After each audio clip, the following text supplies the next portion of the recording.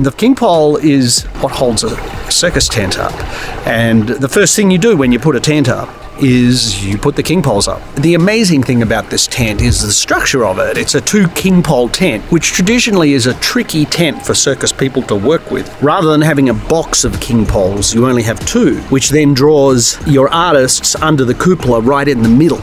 But the way this is designed, the king poles are really spread wide, and then there's quarter poles that go around it. A very unusual structure. You don't see this very often.